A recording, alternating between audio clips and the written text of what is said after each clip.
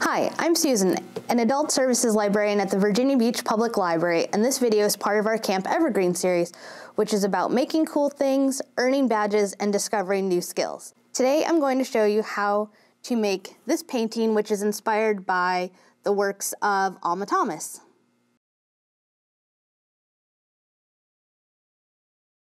I learned about Alma Thomas recently when I heard that the Chrysler Museum of Art was hosting a special exhibit of her works from July 9th through October 3rd, 2021. You can learn more about the exhibit on their website, which is linked in the comments below. Alma Woodsey Thomas was born in Columbus, Georgia in 1891. In 1907, her family moved to Washington, D.C., which is where she would live for the rest of her life. Throughout her life, Alma would study and learn about art at several schools and institutions, as well as through various experiences studying under other artists. She is most well known for her color-field paintings that were inspired by nature, space, and music. Color-field painting is an abstract style that emerged in the 1940s to 1960s. Artists would pour, stain, spray, or paint onto a canvas to create highly pigmented fields of colors. Alma created paintings primarily in acrylic, which is what we will be doing today. So for my inspiration, I pulled from nature, similar to how Alma Thomas did, and selected the tulip fields in Holland. I really like that the fields were planted in rows, but also could alternate, and this section here especially reminded me of the color field technique of painting, or color field design. So based on my inspiration of the tulip fields, I did a sample sketch just with some markers, more to give me an idea than again to create an actual guide for the painting. And for this project, you will need a canvas or a canvas wrapped board, which is what this is, a paintbrush. I'm going to be using this brush because I wanted to get the more block-like design on my painting. And with this flatter edge, it's going to give me good lines and they aren't gonna end up looking too blobby. So now that I have my workspace assembled, I have my canvas, my paints, my brush, my water, something to wipe the brush off on, mostly to make sure that I'm getting all the excess water off. So the next thing I'm going to do is actually turn my canvas. Even though I want this to be a horizontal painting, it's a lot easier for me to paint from right to left than to do some vertical painting. So I like to try and paint the paint onto the brush. So now that I've picked up a little bit of paint, I'm just going to start in the top corner here and paint a small block.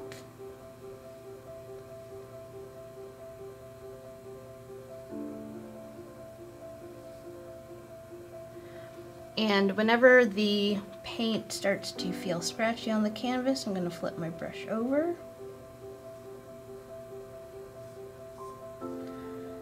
Then I can pick up some more paint. This is more just to get the blocks placed.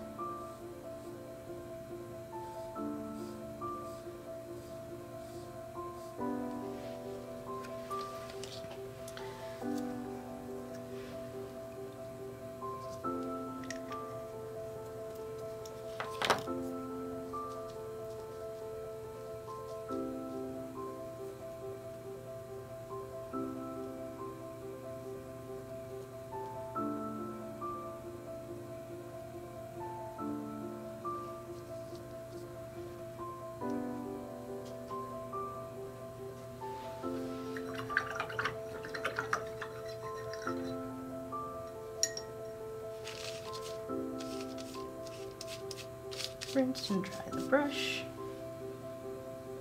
Pick up the next color. And one tip for painting in this style is to vary the length of your brush strokes. So you can see my red ones were shorter, my orange ones are going to be longer.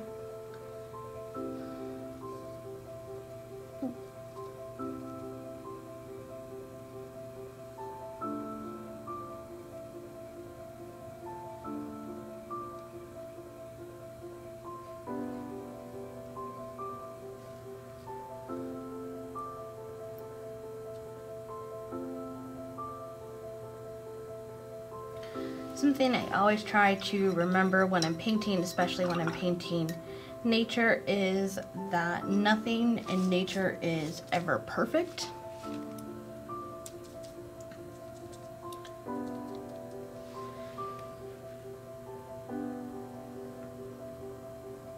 I'm going to do smaller yellow blocks.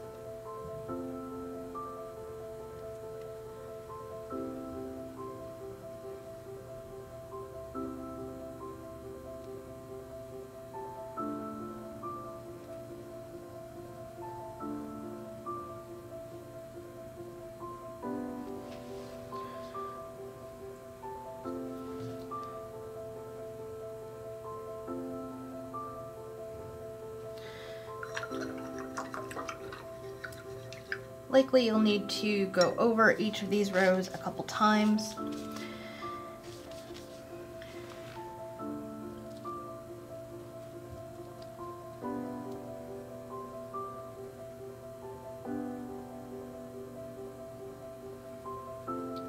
Each type of paint has an opacity to it.